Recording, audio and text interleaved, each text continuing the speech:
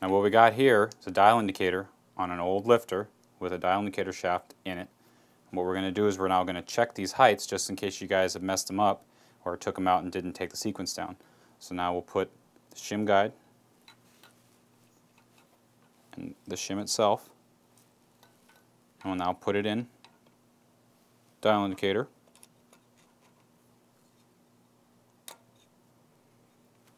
Okay, what we're going to do is we're now going to zero out our dial indicator.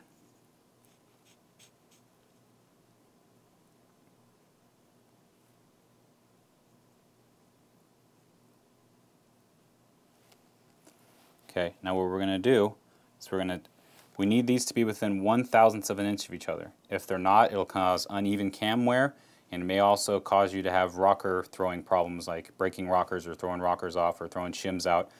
So what we want to do is now we'll pick this up, carry this over to the other one, and we will see that we are now within 1/1000th of an inch between the two.